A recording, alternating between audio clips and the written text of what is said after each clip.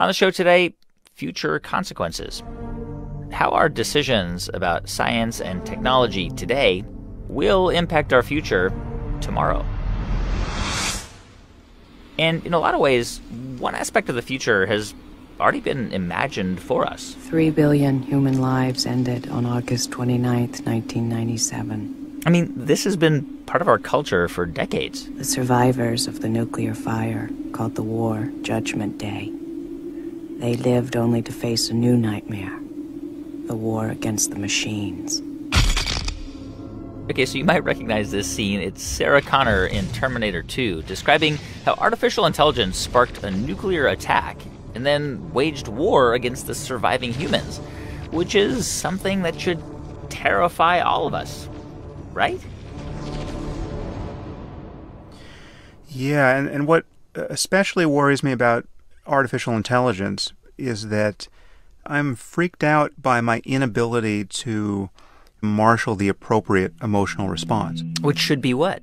Oh, I think potentially it's the most worrisome future possible, because we're talking about the most powerful possible technology.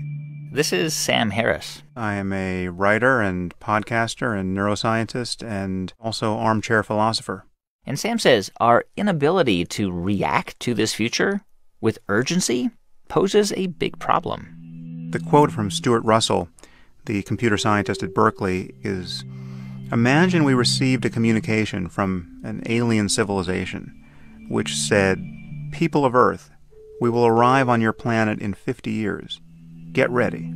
Right now, just imagine that. Now, that is the circumstance we are in, fundamentally. We're talking about a seeming inevitability that we will produce superhuman intelligence which, once it becomes superhuman, then it becomes the engine of its own improvements.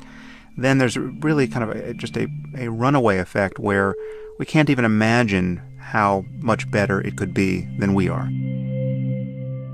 Sam picks up this idea from the TED stage. At a certain point, we will build machines that are smarter than we are. And once we have machines that are smarter than we are, they will begin to improve themselves. And then we risk what the mathematician I.J. Good called an intelligence explosion, that the process could get away from us. Now, this is often caricatured as a fear that armies of malicious robots will attack us. But that isn't the most likely scenario. It's not that our machines will become spontaneously malevolent. The concern is really that we will build machines that are so much more competent than we are that the slightest divergence between their goals and our own could destroy us. Just think about how we relate to ants. Okay, we don't hate them. We don't go out of our way to harm them. In fact, sometimes we take pains not to harm them. We step over them on the sidewalk. But whenever their presence seriously conflicts with one of our goals, we annihilate them without a qualm. Okay, the concern is that we will one day build machines that could treat us with similar disregard. It's crucial to realize that the rate of progress doesn't matter. Any progress is enough to get us into the end zone. We don't need Moore's law to continue. We don't need exponential progress. We just need to keep going. So we will do this if we can. The train is already out of the station and there's no brake to pull. You believe that it is inevitable that at some point we humans will create the technology to more or less replicate humans. Yeah, I think that the moment you recognize that intelligence is platform independent, then you just have to give up this idea that there's any barrier to machines becoming superhuman. And when they do become superhuman in their abilities to design experiments, to engineer new machines, then they will be the best at doing that. But we're not there, right? I mean, at this point, there are a lot of things humans do that machines and robots just can't do. Yeah, I think this notion of a goal of human-level intelligence is quite misleading. We're living with what's called narrow AI, which is superhuman in its area of application, but is not at all general, and therefore isn't nearly as good as the human mind is now, or the best chess player in the world is a computer, and now the best Go player in the world is a computer. The best facial recognition system is a computer, and yet none of these systems is good at anything else, really. So I think the goal is to have general intelligence which allows for kind of flexible learning across many different tasks and in many different environments. But once we have something that's truly generalizable and seamless, it won't be human level. It will become superhuman, and it won't be human level unless we consciously degrade its capacity to be human level. I mean, and we would never do that. Right, because that's just not a normal human response. Because when most people hear about AI or talk about it, it's with this incredible optimism. I mean, this technology will enable us to do things we can't do. We're going to be able to crunch numbers in ways that we can't right now and solve diseases through data. And machines are going to be able to do tasks and do them much faster. So, I mean, there is a sense of wonder about the future of artificial intelligence. Yeah, I think that's appropriate because intelligence is our most important resource, and we want more of it.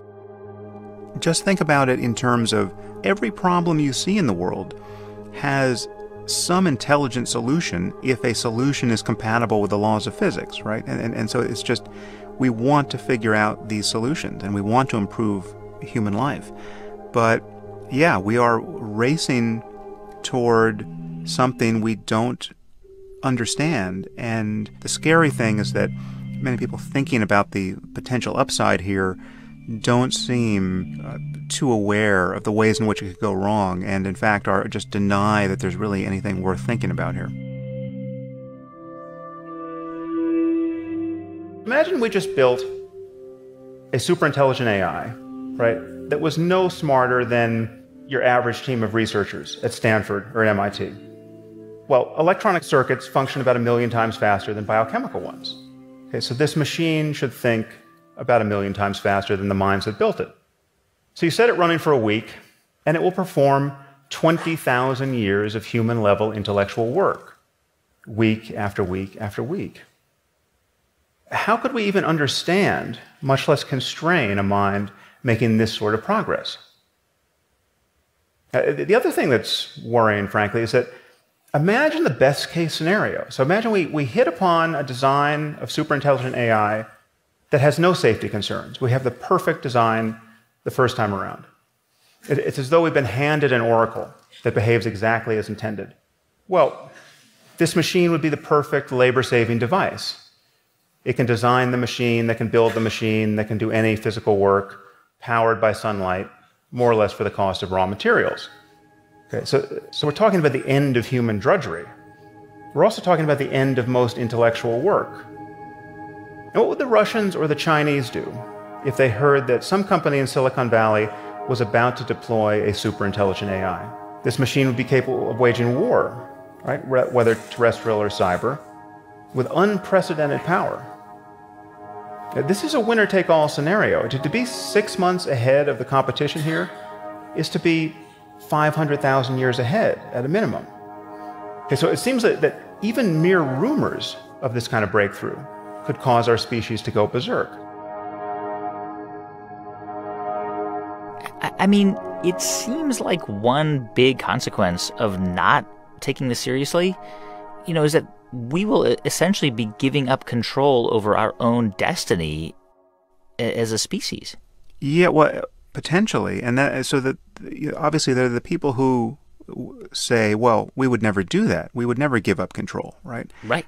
But there's just no guarantee of that, particularly when you imagine the power that awaits anyone, any government, any research team, any individual, ultimately, who creates a system that is superhuman in its abilities and general in its abilities.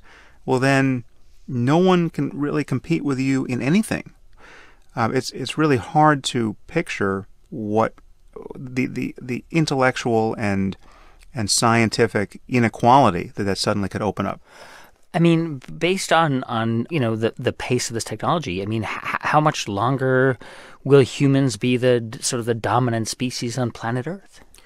Well, I have no idea. I just think that the pace of change suggests that the next 50 years could represent an astonishing epoch of change. Just look at the pace of change in our own lives in the last 20 years. Most of us have only been on the internet for about 20 years. 20 years ago, you had people saying the internet is going to be a bust, right? I mean, there's no there, right? No one's going to use this thing, right? Yes. And look at the world we're in now, and this is a comparatively old kind of breakthrough. I mean, nothing of the last 20 years has been transformed fundamentally by artificial intelligence. So I think the next 50 years could change everything. Now, unfortunately, I don't have a solution to this problem, apart from recommending that more of us think about it. I think we need something like a Manhattan Project on the topic of artificial intelligence. Not to build it, because I think we'll inevitably do that, but to understand how to avoid an arms race and to build it in a way that is aligned with our interests. When you're talking about superintelligent AI that can make changes to itself, it seems that we only have one chance to get the initial conditions right. And even then, we will need to absorb the economic and political consequences of getting them right. But the moment we admit that information processing is the source of intelligence, that some appropriate computational system is what the basis of intelligence is, and we admit that we will improve these systems continuously, then we have to admit that we're in the process of building some sort of God. Now would be a good time to make sure it's a God we can live with. Thank you very much. Writer, neuroscientist, and philosopher Sam Harris. He's also the host of the podcast Waking Up with Sam Harris. You should definitely check that out. And you can watch all of Sam's talks at TED.com.